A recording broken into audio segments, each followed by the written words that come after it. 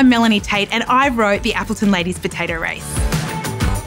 In Appleton, small country town, every single year there's a potato race. And the potato race, you get a bag of potatoes on your back and you run around the oval.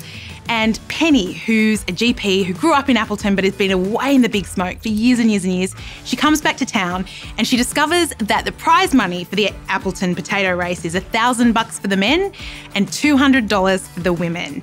And what happens after that is a hilarious, thought-provoking, inspiring tale of lots of funny women and how they actually stand up for themselves. I hope that you'll laugh the entire time, but I really hope it also gets you in the feels. It's just such an inspiring story about what it means to stand up for something you really truly believe in, even when the stakes are really high and people that you love could turn their back on you. But I really, really hope that you fall in love with the 5 women that you see on stage and that at the end of the night, you walk out feeling good about the world and our place in it, and then go and tell all of your friends to come and have a great night as well.